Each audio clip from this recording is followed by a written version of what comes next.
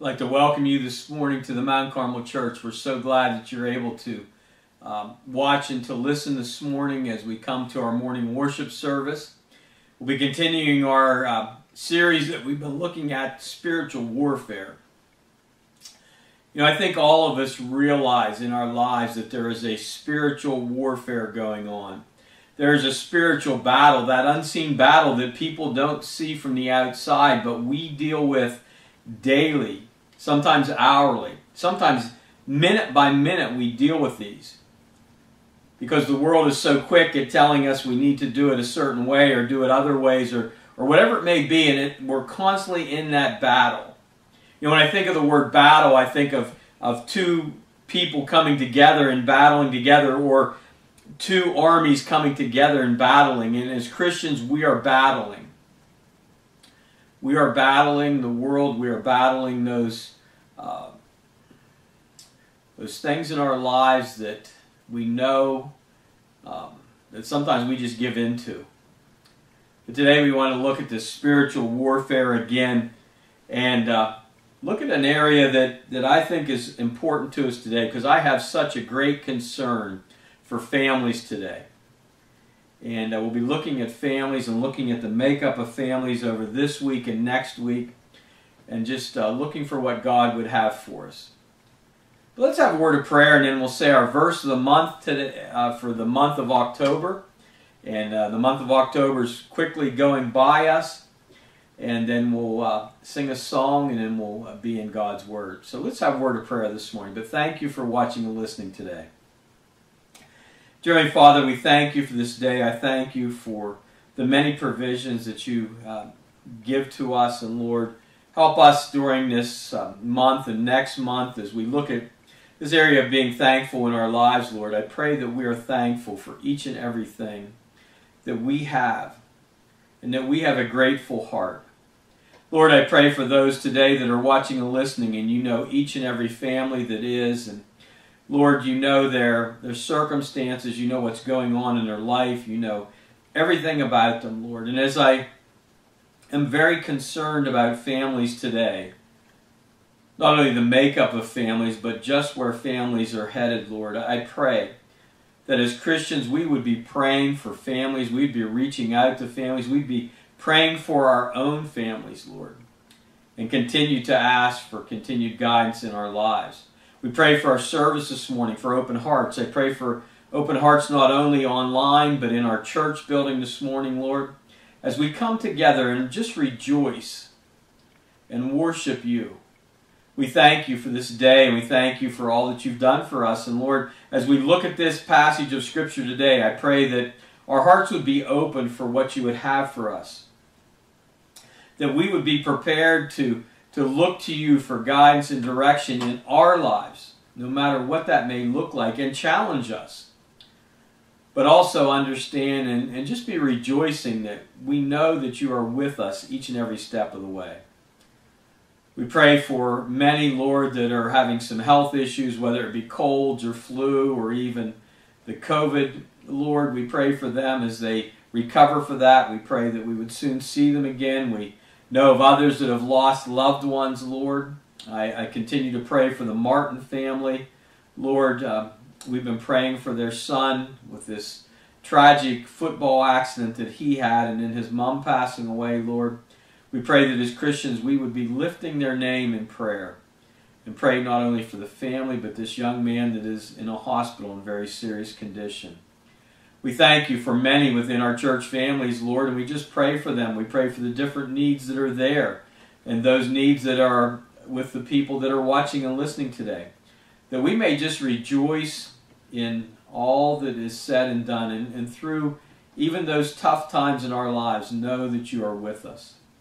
But we thank you for this morning. We thank you for our time together, and we just pray for a great morning together today. In Jesus' name, amen. As I said, this morning we're going to be looking and continuing our study of spiritual warfare. And in fact, the title of our message this morning is A Legacy Left. You know, as we often think of times when we are no longer here, What kind of legacy will we leave? Well, we're going to look at that this morning in this passage of Scripture that we see in Ephesians chapter 6. We'll be looking at verses 1 through 3 this week and looking at it again next week as we're kind of looking at the family and kind of challenging each and every one of us. What does the family look like in our lives through Christ? The first thing we want to do is do our verse of the month, which is found in the book of Psalms. It's a great verse in Psalms 34:8, which talks about this area of trust in our lives, and I pray that we trust Him. So let's all say this together. Encourage if there's somebody watching with you to say this along, and then we're going to sing a song. Encourage them to sing. We're going to sing a song this morning called Blessed Assurance. Blessed Assurance, we have that assurance that Jesus Christ is with us if we know Him as our personal Savior and have accepted Him as our personal Savior.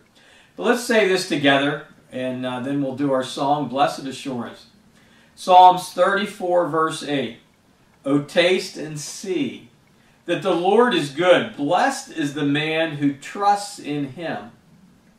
Psalms 34, 8. I pray as you said that verse today, and first of all that you said it along with us, but it's something that you can hide away in your heart. That area of trust, having faith and trust in who He is. Well, this morning we want to sing this great old hymn, Blessed Assurance, and we just pray that you lift up your voice. You know, it tells us in Scripture to give a joyful noise to the Lord. I pray that you do that this morning. Encourage that person sitting beside you to give a joyful noise. And you say, but Pastor, I don't really, I can't sing. God doesn't talk about singing. He talks about a joyful noise. Let's all give a joyful noise to Him this morning in this great old hymn, Blessed Assurance.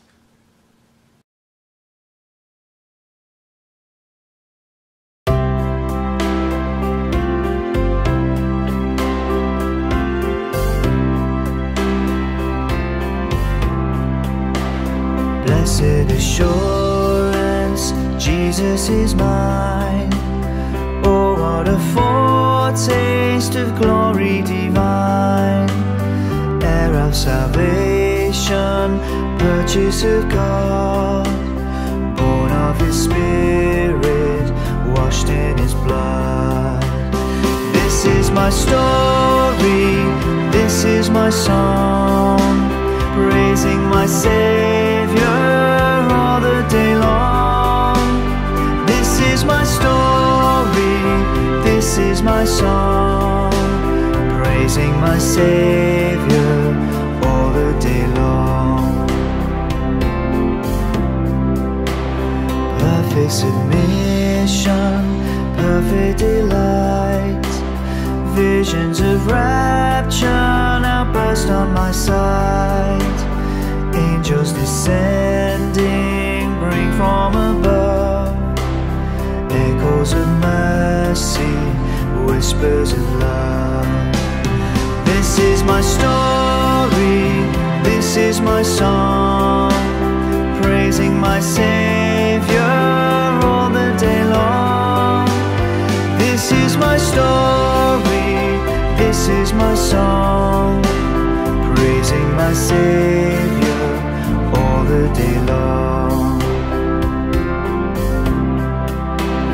Perfect submission, all is at rest. I in my Savior am happy and blessed, watching and waiting, looking above, filled with His goodness, lost in His love. This is my story, this is my song, praising my Savior all the day long. This is my story, this is my song, praising my Savior all the day long. This is my story, this is my song, praising my Savior all the day long. This is my story, this is my song, praising my Savior all the day long.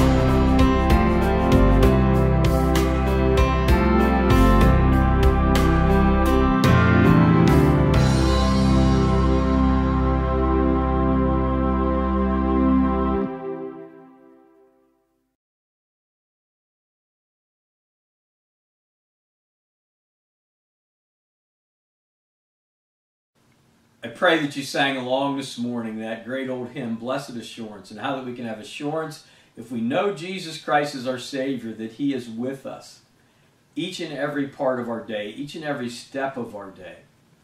Well, this morning, as I said, we're continuing our study in this area of spiritual warfare, the unseen battle. We're looking at Ephesians chapter 6, verses 1 through 3. So if you turn in your Bibles to that passage of Scripture, we're looking at a legacy left.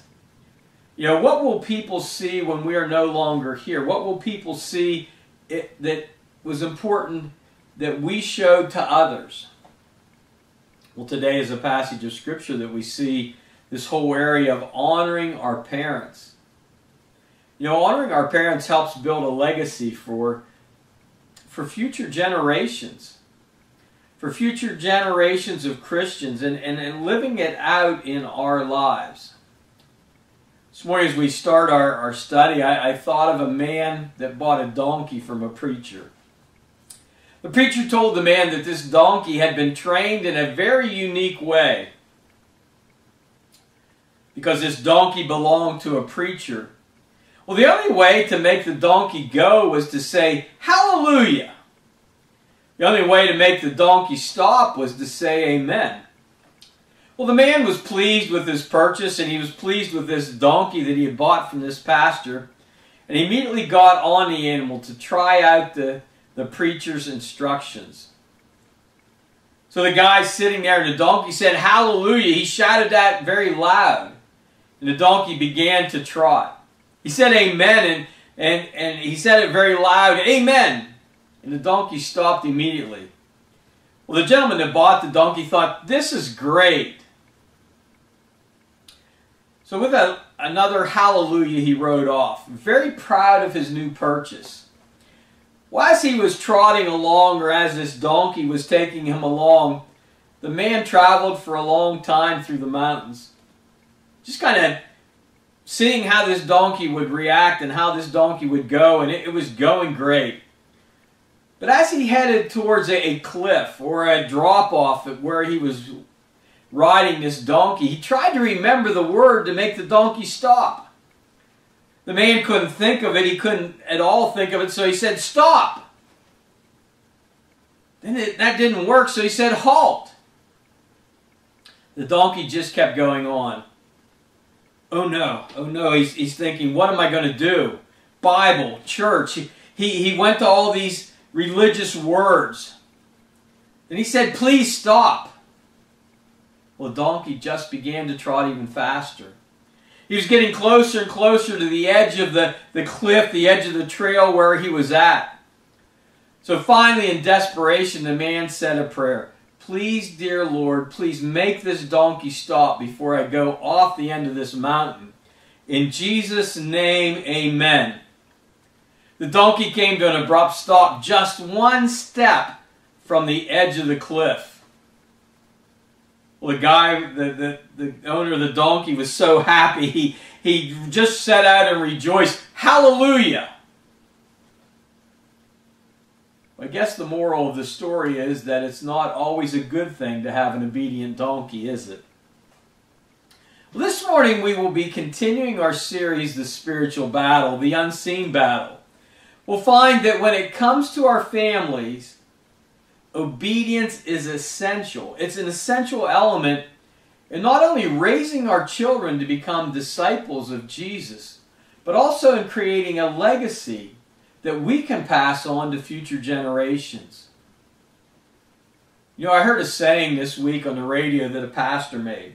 He said this: "One generation plants the trees, and another gets the shade." You know, if you're a follower of Jesus Christ this morning, you're living in the shade that comes from the spiritual trees that were planted by a previous generation.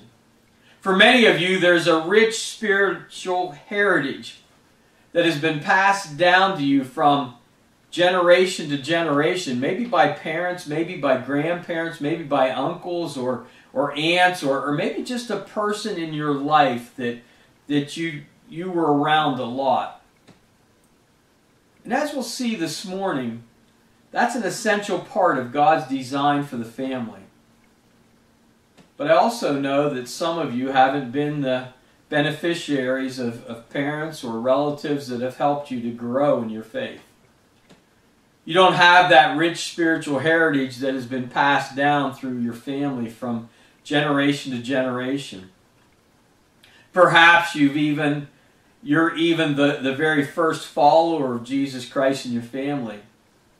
And if that's the case, then God in His infinite wisdom and grace has provided spiritual parents or people for you that have planted those trees in your life. Although the passage we'll look at this morning is on the surface a very clear and simple command for children to obey and honor their parents, that command is just part of a larger plan of God to develop followers of Jesus Christ who continue to leave a legacy. As we've been studying through the book of Ephesians, we see starting in chapter 4 where Paul begins to give us some very practical instructions about how we are to live our daily lives given what God has done for us and realizing what He has done through His Son on the cross. And then in chapter 5 through the end of this letter is pretty well summarized. Those things are summarized in chapter 5. In fact, verse 18, where Paul commands his readers to be filled with the Holy Spirit. Let's look at verse 18 of chapter 5. It says in this passage, "And do not be drunk with wine, in which is dissipation, but be filled with the Spirit." As we see this whole area in our lives, and as we look at this, and we look at this unseen battle that's taking place spiritually, it comes down to a relationship with Jesus Christ. As we looked at it a couple weeks ago at that verse in detail, what that verse is talking about, that it's primarily a matter of being controlled by the Holy Spirit as we are saturated with God's Word. And one of the results of being controlled by the Spirit is that Christ followers submit to one another out of their reverence for Jesus. We see that in verse 21, submitting to one another in the fear of God. And now Paul's going to apply that same principle of that mutual submission to the relationship between parents and their children. So follow along as I read these first 3 verses. Last week we looked at that verse 21, submitting to one another in the fear of God, and the importance of submitting to one another and putting others first and being willing to share and to show God's love. And we talked about marriage and how that many people take those verses out of context, but it's really not about control. It's about love for one another and submitting to one another just as Christ submitted for us and showed His love to us. But in Ephesians chapter 6, verses 1 through 3, it says, "Children, obey your parents in the Lord, for this is right. Honor your father and mother, which is the first commandment with promise, that it may be well with you and you may live long on the earth." I suppose the greatest danger this morning is that a lot of you have just kind of tuned out. Because maybe you're even going to say, well, I'm not going to listen to any more of this passage or listen to any more of this sermon. Because you figure this passage doesn't really apply to you. Since you no longer live in your parents' house, or you're not parents, or you don't view this as God's Word that applies to you today, I want you to realize that I'm convinced that we can all find some principles to apply in our lives from these words of Paul. Children, if you're still living under your parents' roof, regardless of whether you're still in elementary school, you're in high school, you're graduated, you're in college, or where it is, or maybe you're in the workforce today, then the command to obey and honor your parents apply very directly to you. Parents, if you're a parent, then you have a God-given responsibility to raise your children to be obedient and honoring. Or maybe those here today with elderly parents, the command to honor your parents continues as long as they are on this earth. And even after they are gone. For all of us, even if you do not have children or your parents are no longer alive, there are principles that all of us can apply here in the process of raising spiritual children, which is all of our responsibility in the body of believers. So as we look at this passage this morning, we will be looking at the practical application to our lives, no matter which group or groups we might be part of. In this passage, there are two commands and a promise, and we want to look at the commands this morning. We want to look at each one of them kind of separately. And today we want to look at the commands. Next week we'll look at the promise and look a little further into what is being said here. But that first command that we see is the word obey. In verse 1, children, obey your parents. You know, the definition of obedience is this: to hear under authority and respond positively to what is being heard. You know, the Greek word that Paul uses here literally means to hear under. So obedience first requires children to listen to what their parents are saying. You know, you can't obey unless you first listen. But listening is only the first step. In order to obey, you must also respond positively to what parents are saying. You have to do what they tell you to do. And the way Paul writes this command, he's making it very clear that this is not just something you occasionally do. It truly needs to be a lifestyle. In other words, obedience to your parents is to be a lifestyle, not just something that you do when you feel like it. You know, I don't know how many of you have ever done something or someone has told you to do something and you're obedient to it, but you do it for the wrong reasons. I know growing up there were many times that parents would say, well, you need to do this, or I want you to do this, and I would do it, and I would complete what I needed to do, but it was for the wrong reason. Or maybe that obedience in our lives somewhere, that we're doing things and we're not doing them for the right reason. But it's a lifestyle. And the source of obedience is our relationship with Jesus Christ. Because in this verse, it says, children, obey your parents. What's those next few words? In the Lord. Paul didn't just give instructions to obey. He also makes clear the source of that obedience when he writes that children are to obey their parents in the Lord.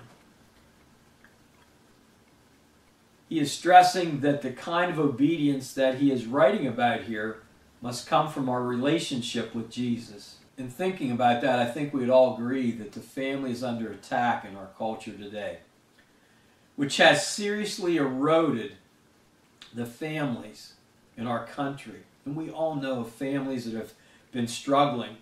We all know of families that have been broken apart. We all know of families that are trying to do the very best they can. In my opinion, the decline of the family is spiritual. The only way to address it effectively is through a personal relationship with Jesus Christ.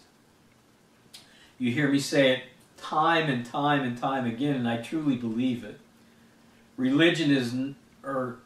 Christianity is not about a religion. It's about a relationship. As we look at this passage, I just want to challenge you. What is your personal relationship with Jesus Christ? You know, no wonder Paul writes that wives are to submit to their husbands as to the Lord, and that children are to obey in the Lord. You know, God's plan for our family only works when the members of the family have a personal relationship with Jesus Christ, a close personal relationship with Jesus Christ. The idea that obedience is to be in the Lord also provides us with one more important principle that we need to see. The limit of obedience. Don't disobey God.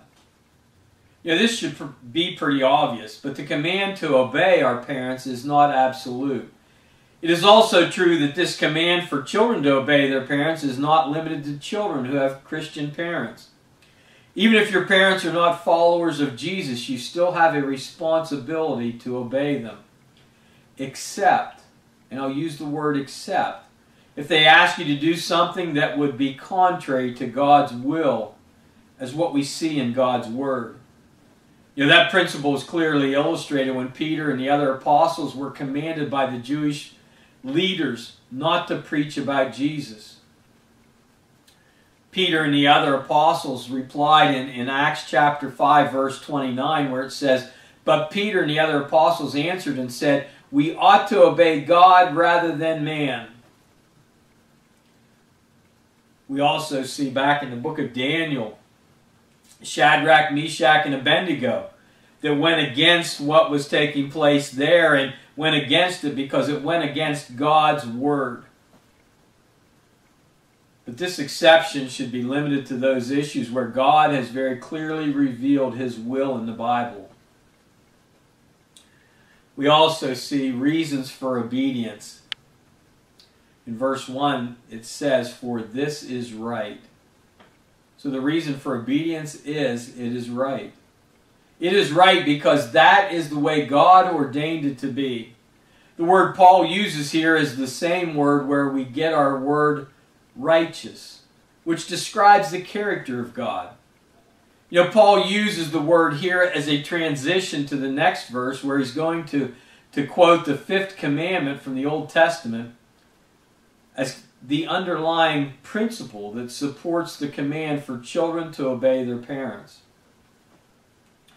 You know, children are to obey their parents not because it reduces conflict, not because it makes it easier, not because it is in the best interest of the parents and the children, but they are to do it because it is right in God's eyes.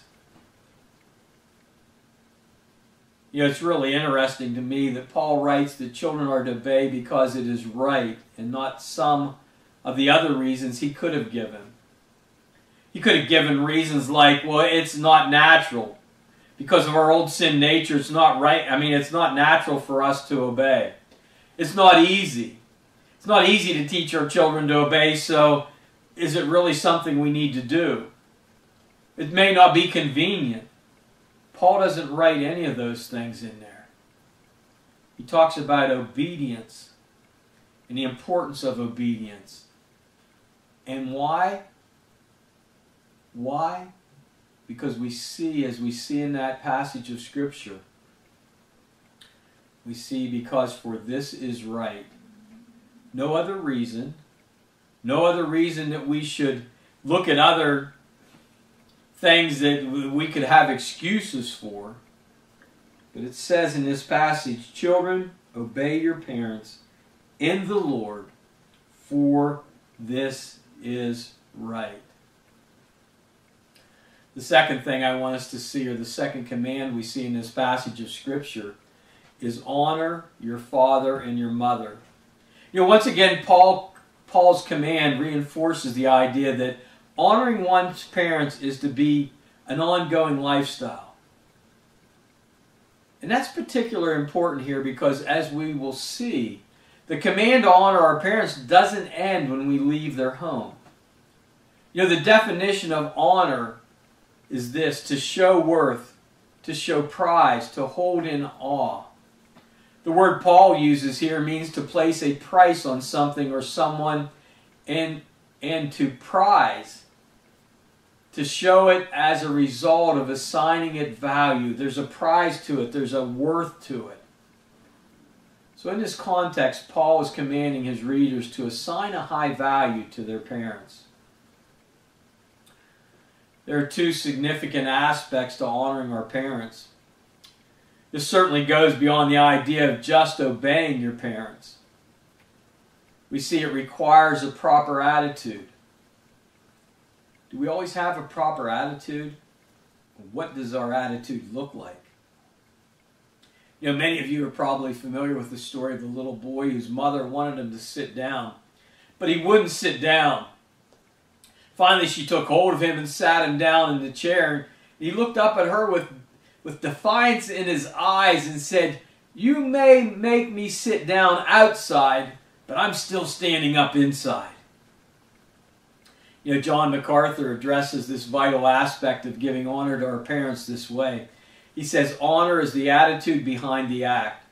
The act is obedience, and honor is the attitude. Remember that an act without the proper attitude is hypocrisy. If you do what your parents tell you to do, but you hate it and you're unwilling and nasty about it, then you're a hypocrite. If you do what your parents tell you to do, but you're bitter, you're fearful, you're reluctant, you're selfish, that's not the right spirit.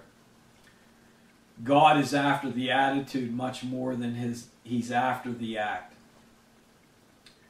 Because if the attitude is right, the act will follow. But a right act with a wrong attitude is nothing but hypocrisy.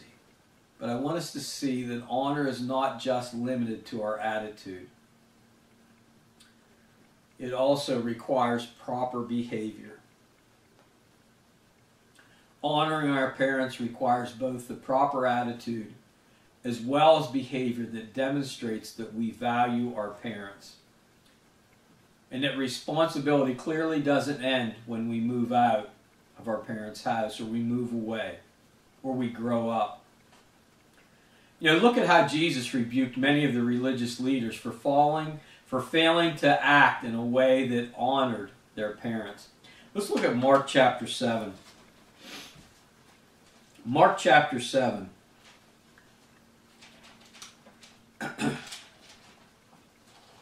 Mark chapter 7, I want to read verses 9 through verse 13. He says this.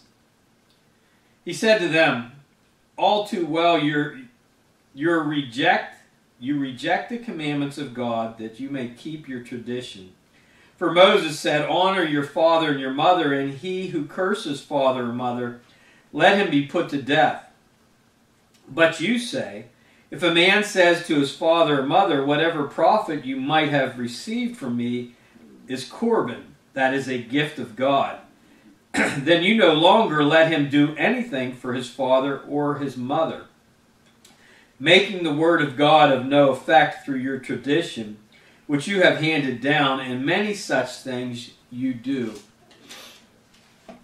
These religious leaders were taking their resources that should have been devoted to honoring their parents by taking care of their needs and claiming that it was a gift devoted to God instead.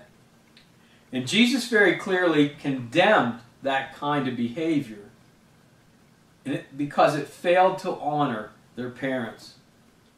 Although taking care of the needs of aging parents is certainly one way that we can honor them, we also honor our parents when we live our lives in a manner that is consistent with the principles of God that they have helped to develop in our lives. You know, that is a challenge to each and every one of us, isn't it? How are we living our lives, and what is our children seeing in us? You know, there is no better way to honor your parents than to live the kind of godly lives that Paul describes in these last 3 chapters of the book of Ephesians. You know, how important it is for us to think about this passage of Scripture and just these verses that we looked at. Next week we'll continue in our study and continue to look further in. Let me just read these verses to you again, because as we look at this word obey, we look at this word honor. That's something that all of us should be doing in our lives, whether we're a parent, whether we're a child. We've all had parents in our lives, and maybe it's that time in our lives or that situation in our lives where we say, my parents weren't godly parents. But you know that you can start that legacy in your life and place that legacy and put that legacy and show that legacy to your children by obeying your Heavenly Father. Let me just read these verses again. Children, obey your parents in the Lord, for this is right. Honor your father and mother, which is the first commandment with promise, that it may be well with you and you may live long on the earth. Next week we'll look at the remaining part of this passage of Scripture and then look a little bit further in verse 4. Because as we look at this, we're talking about a legacy left. What does that legacy look like in your life? What does that legacy look like in the lives of those that have went on before you? What does that legacy look like in your life right now, that if God would call you home, what would other people say? Is there obedience and is there honor? Let's close in a word of prayer. Dear Heavenly Father, we thank you for this time that we could spend in your word. We thank you for this morning. Lord, we just praise you for the beauty that's all around us. The area that we live in, Lord, is just beautiful with Keller. And dear Lord, we thank you for that, and we see the evidence of you in everything. Lord, help us to obey. Help us to honor. And Lord, we may think that this passage of Scripture is just for children, and it's not for us, but it's for each and every one of us. Because as Christians, we serve a Heavenly Father. Lord, I pray as this battle goes on in our lives continually, spiritual battle, that we would be looking to you for guidance and direction in each and every part of our lives, each and every situation in our lives.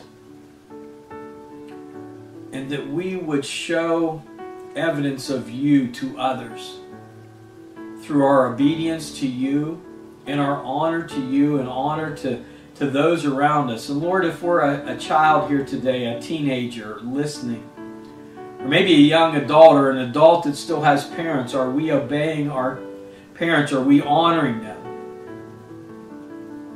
Lord, help us to do that in a godly way. Help us as parents to show that through our lives to others. We thank and praise you for this time today. We thank you for our time, and we thank you for being able to put this on Facebook and YouTube for technology. We thank you for those that are able to watch and to listen. And we pray that it's a challenge to each and every one of us, but also if we know the Lord is our Savior, we see you around us in everything, and you are there for us. We pray for parents that may be struggling. We pray for children that may be struggling. Lord, in whatever age of their life they're in, that they would be looking to you for guidance and direction. We just thank you for this day. We thank you for all that you do. And we pray all these things in Jesus' name. Amen. I want to thank you for watching and listening today, and just to leave you with a legacy left. What does your legacy look like? Are we doing what we say here in chapter 6? In just these 2 short verses that we looked at, these commands: obey and honor.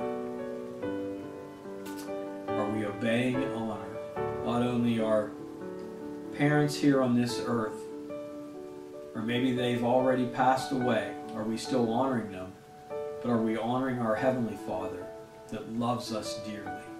I want to thank you for watching and listening today. If you don't have a church that you call home, we would love to have you come and be part of the Mount Carmel Church. If you have any questions about anything you heard or about what it means to know the Lord as your Savior, please call the church. Our phone number is 814-277-4435. My name is Pastor Brian. I'd love to talk to you. But a legacy left. I pray that you know the Lord is your Savior, and you have that obedience, as we read here, and honor. Thank you for watching and listening today.